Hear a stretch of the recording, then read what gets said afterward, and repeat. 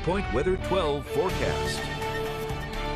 So a busy day on tap today with heat and the chance for some more severe thunderstorms. Let's take a look right now, though, at our live cam in Lincoln, where the northern part of the area is pretty dry. We do have some showers moving through Kent County near Warwick, as well as southeastern Mass near Taunton and New Bedford. We are under a heat advisory with the heat index could reach up to 100 degrees again today. We should see some relief from this starting tomorrow, but got to get through today first. Also under a flood watch until tonight, and that's associated with those severe thunderstorms that I mentioned, mainly later this afternoon and this evening.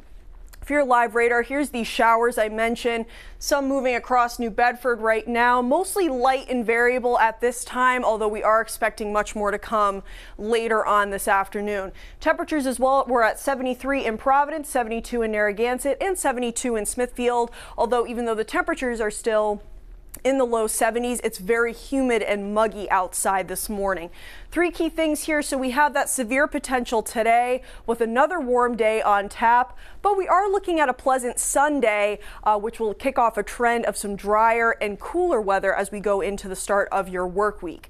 Threat tracker, we're going to be at medium for today with not only the heat, but that severe weather threat. And we are actually in a level 2 or slight risk here in southern New England. The main risks are going to be heavy downpours, strong winds, and with that localized flooding. The ground is still very saturated from all the rain we've had, so any heavy downpours could lead to that localized street flooding.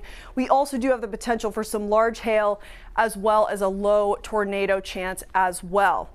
Satellite and radar, mostly dry here in the northern part of the area, but again, some scattered showers moving through. The main event, what we're tracking for this afternoon, is this low pressure here that's off to our west. That is going to start to track in our direction and start to become more impactful as we go on throughout the later hours of the day today.